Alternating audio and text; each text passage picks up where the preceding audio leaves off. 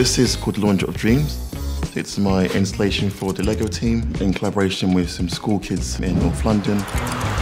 So what would you do to this launderette if you could make it fun? I would put a machine and it'll give you anything in the world. So you'd, oh, I like that. It's like a sort of vending machine, right? If I could build anything in the world on my street, it would be a white rabbit. For me, it's a personal space that I've kind of spent a lot of time in during my childhood years.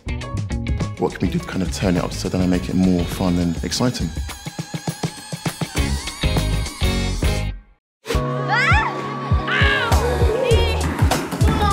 Kids, when they're at the infancy of a young age, they have the ability to dream and build and rebuild.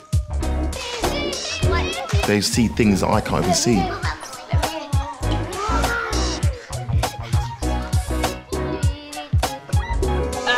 If you were allocated one washing machine, what would you rebuild? A Lego city.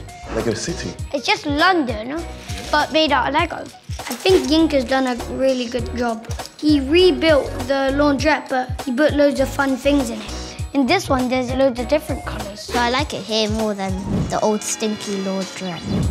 When you walk into the space, you smile because the colours kind of control you. It's super important in my work because I think it's an extension of kind of who I am, and my culture, my identity. I think that's the power of colours, that you can tell stories and invoke a feeling and also evoke an emotion. I want to sort of see how, Lego bricks can respond to my colours. How would we build patterns using Lego bricks? You can build and take away instantly, and there's no kind of rules to how you build. Nothing is impossible. Everything's possible with Lego bricks. Look at the